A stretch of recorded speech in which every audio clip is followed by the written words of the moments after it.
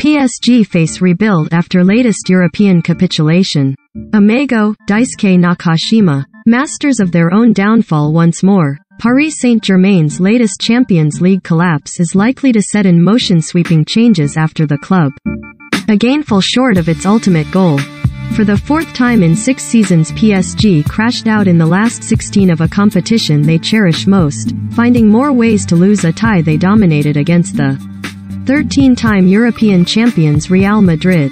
While less spectacular than the 2017 implosion against Barcelona at Camp Nou, Wednesday's meek disintegration from a position of strength underlined the enduring fragility of a squad scarred by repeated failures.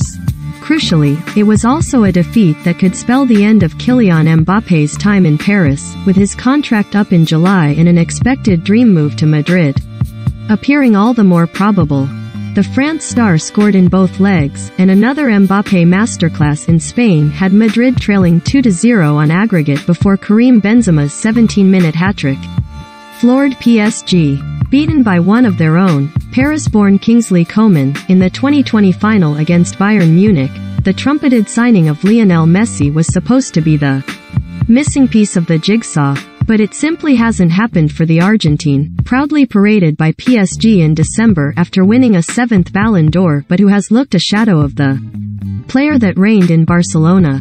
His missed penalty in the first leg ought to have been rendered insignificant, but the nature in which Mbappe, Messi and Neymar were effectively taken out of the game once Madrid equalized on the night at the Santiago Bernabeu ensured it won't be forgotten. With only the league to focus on for the remainder of the campaign, the next few months will be a time for soul-searching after another season of unfulfilled. It's going to be tough because the objective for Paris Saint-Germain is chasing the Champions League. It has been for many years, said PSG coach Mauricio. We're really disappointed and upset. It's not going to be easy to change this feeling in the next few days. Club president Nasser Al-Khelaifi and sporting director Leonardo launched an angry tirade in the referee's dressing room, but Pochettino is the one most likely to pay the price. You can lose against Real Madrid because they're one of the best teams in the world, but the way it happened is difficult to accept, said the former Tottenham.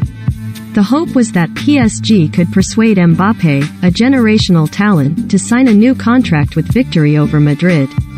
Instead, PSG wilted in all too familiar fashion, almost resigned to their fate, and Mbappe was forced to watch his friend Benzema soak up the adulation of the Madrid fans. Renewed speculation over the potential appointment of Zinedine Zidane is sure to follow, but the departure of Mbappe would leave the club drifting further away from European glory than ever in recent times.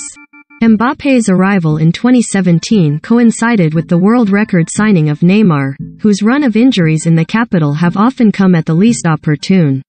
But after a busy summer of recruitment, in which Messi, Achraf Hakimi, Gianluigi Donnarumma, Sergio Ramos and Jorginho Wijnaldum were brought in, and with Neymar back fit, PSG were widely tipped to seriously challenge for the Champions League. It wasn't to be though, as Donnarumma, who has alternated starts with Keylor Navas, was pressured into the error which precipitated PSG's downfall as key players were found wanting when it mattered most.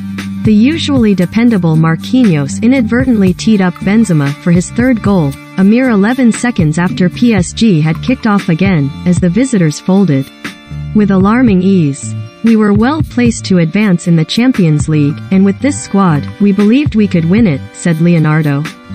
We must always analyze and look at why things happen this way. But we need time to reflect and move forward. Only time will tell if PSG are afforded the same chance next year.